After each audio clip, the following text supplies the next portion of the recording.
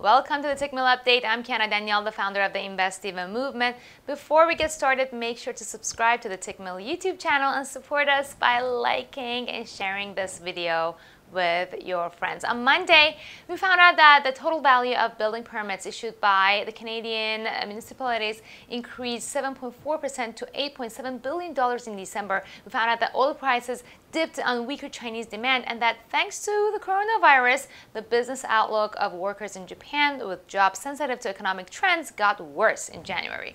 On Tuesday, we'll get the UK GDP data and RBNZ's official cash rate, which could impact the Kiwi crosses. So today, I'm looking at the Kiwi-yen pair, which completed its correction towards the daily Ichimoku cloud that we talked about last week and is now back to the 50% Fibonacci retracement level of 70.23, which is acting as a key pivot level. This means we have a bearish technical signal, and we'll be waiting for Tuesday's rate decision in New Zealand to solidify our bearish outlook.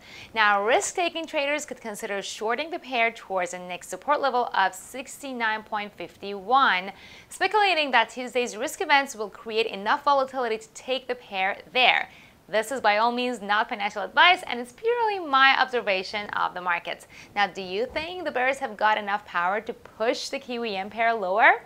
Head over to the comment section and let me know. Of course, trading in the financial markets involves a risk of loss, and you should only trade the money that you can afford to lose. If you like this video, like it and subscribe to the Tickmill social media. I'll get back to you with more updates tomorrow.